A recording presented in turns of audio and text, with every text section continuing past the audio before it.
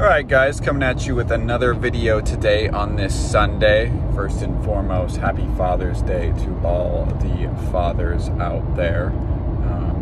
I just was up helping out my dad.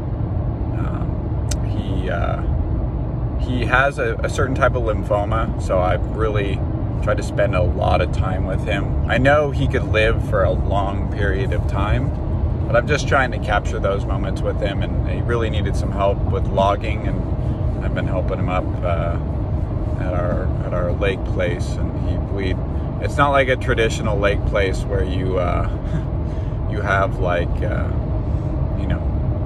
lakefront and everything. This was built in the 40s. Like, there's a lot of work that always has to be done on this before you prepare. We winterize it, summerize it, all that kind of stuff. So had a great time seeing him. One thing I want to talk about today is a lot of people ask that time frame question. How long does it take to beat anxiety? How long does it take to beat anxiety head pressure?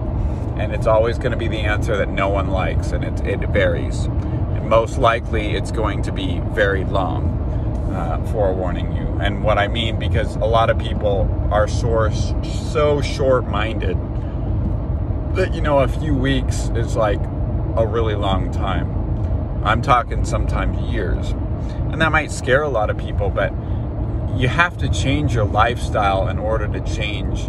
The biggest thing is what the body is telling you is it can't. When you get stressed out, you get headaches, body tenses up, it's exhausted.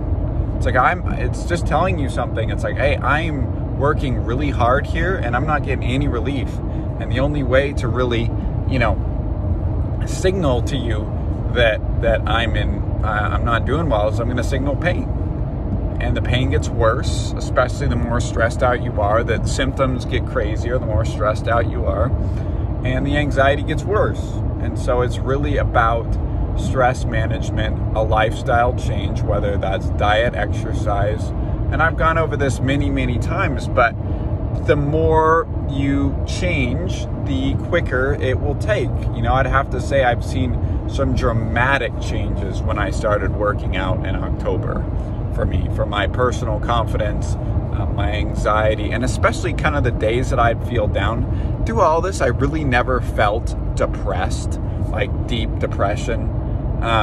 It was more so kind of like a light, and I can't really judge the spectrum of depression because that's subjective to the person. But I had, days where I just didn't feel all there. And I don't really feel those days anymore. And that feels good. It's more of a consistent, we're doing good. We're doing okay.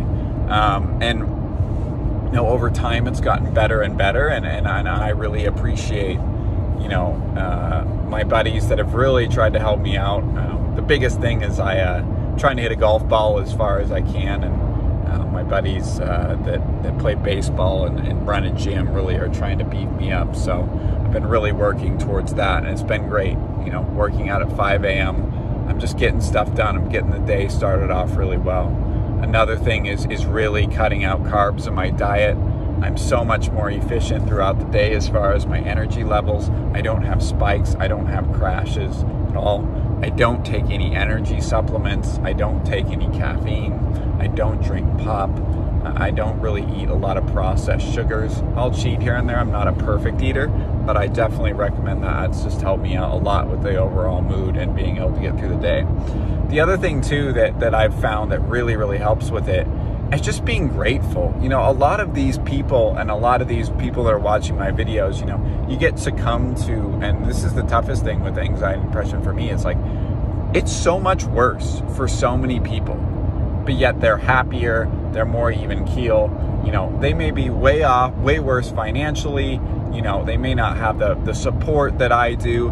And a lot of these people that succumb to depression and anxiety, they have a lot of resources. Or they have a lot of resources than others. Comparatively, the people watching my video are well better off than a lot of other people in the world that suffer in second and third world countries. I mean, maybe second world countries are watching these videos, but most likely, based off my demographics, it's a lot of first world country people. And being grateful for each day and spending each day with a little bit of gratitude really amplified my recovery. because it's just like, you kind of sit back and you kind of get those chills and you're like, damn, like it could be so much worse.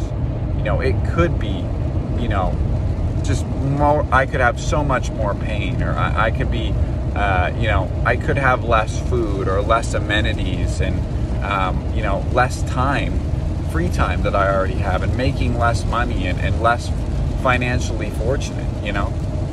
But it could be always so much worse. And that's the one thing that a lot of people don't understand. There's like, they're so ungrateful for what they have, and they're given so much. I mean, technology has made things put on easy street. And we're in those times, you know, we are borderline interested. I shouldn't say the R word right now in the economy. Wow, it's all of a sudden started to rain really hard. And, you know, those are tough times for a lot of people. But it still could be a lot worse.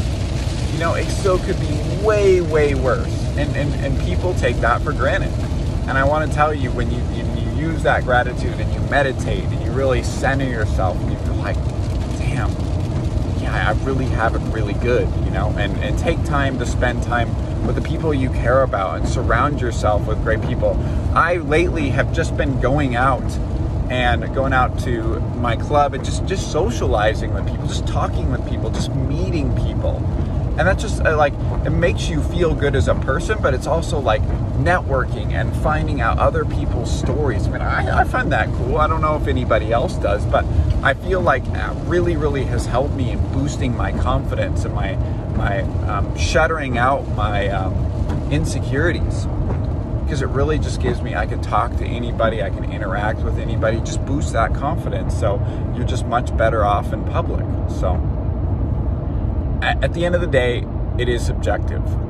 Definitely it depends on how long it'll take to get through anxiety. And if you know, go all out, I think you have better chances of being successful in it. And if you, it's just how much effort you're willing to put in. If you're willing to put in the time and the work, you'll be much more successful. Life isn't easy. It is so freaking difficult. But, you know, there's ways to make it a little bit easier, to have a little less pain, to have a little more energy, to really push you through that day, to start stacking up those windows and waves, where those windows of great feelings and feeling energized are longer and longer, and those waves of feeling cruddy or not that great are much, much shorter. So, hope you guys enjoy. Happy Father's Day once again. I guess now we have Juneteenth, so I guess if people don't know, it's a celebration of the Emancipation Proclamation, the ending of slavery, which is obviously a fantastic event for U.S. history. And I have to say, for people that you know, are not very patriotic, this is a pretty cool event.